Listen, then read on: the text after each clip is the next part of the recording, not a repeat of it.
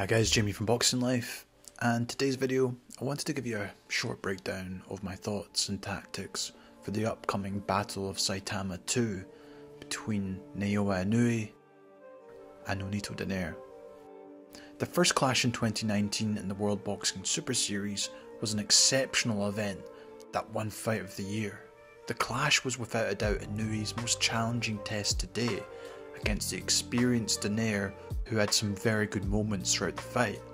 But the Japanese star was able to come through adversity and come out on top, winning in a unanimous decision. With 2.5 years passed since the last bout, will it be any different? Inoue has much impressed since and continued his dominance with 3 solid knockout wins as he pushes his claim as one of the best in the sport pound for pound.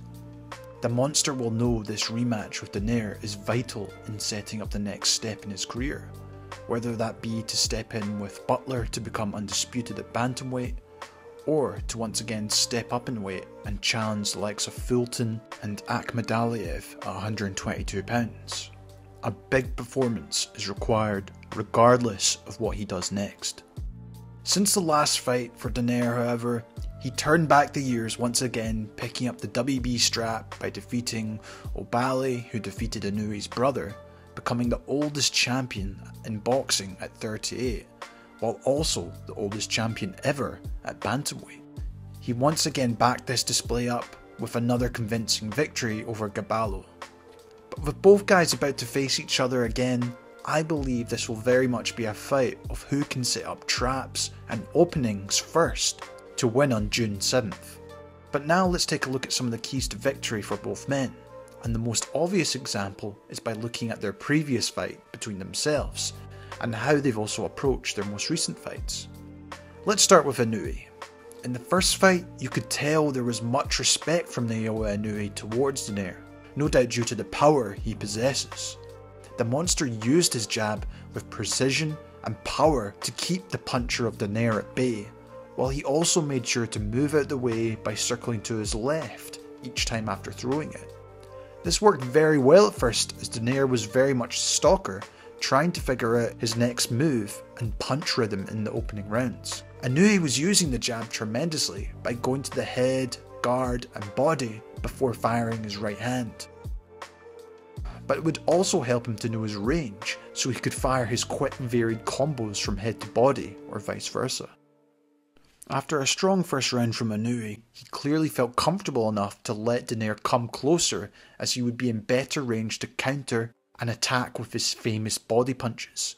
However, this would prove a huge mistake, as Donaire was able to land a huge left hook, breaking Inoue's orbital bone and cutting his eye. This of course changed Inoue's whole approach for the rest of the fight, forcing him to make adjustments to protect himself. However, I believe he can take much confidence from these adjustments in his upcoming fight. He instead looked to use a stick and move tactic with the jab and counterpunch with big solid shots.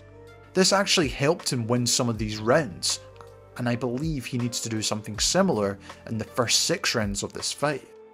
Inoue's persistent jabs to the body and counter left hook of Donaire's right hand would work over time, as the younger fighter was able to be more consistent, before really stepping up his work rate from round 10, eventually getting Donaire with his own beautiful body shot due to his quick varied combinations.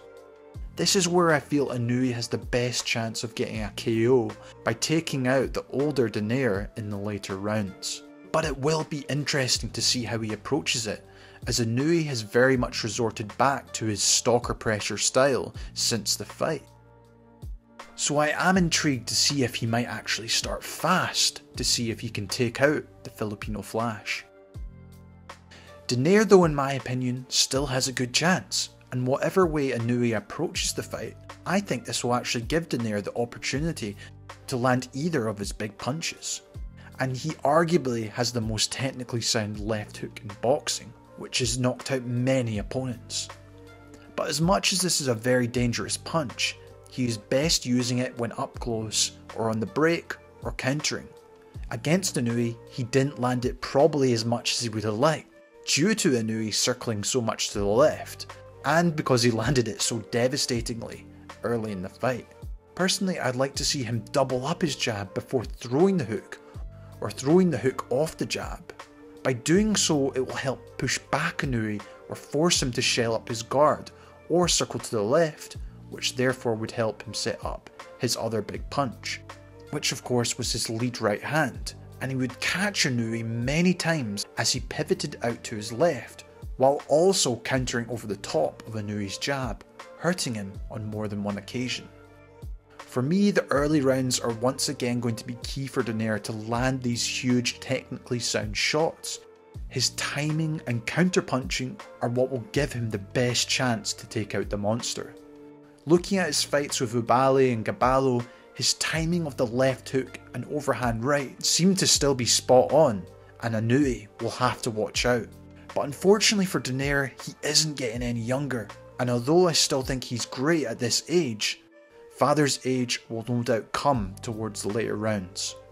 It would be an amazing story if Donaire was able to pull off this victory, and he certainly has the ring IQ to set up one of these big punches.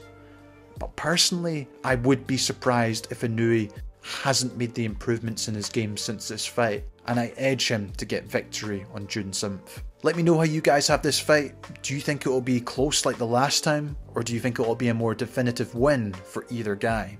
Make sure to comment below and let me know your prediction. If you want more content like this, make sure to check out my Inoue breakdown videos. As always guys, thanks so much for watching, and I'll see you in the next one.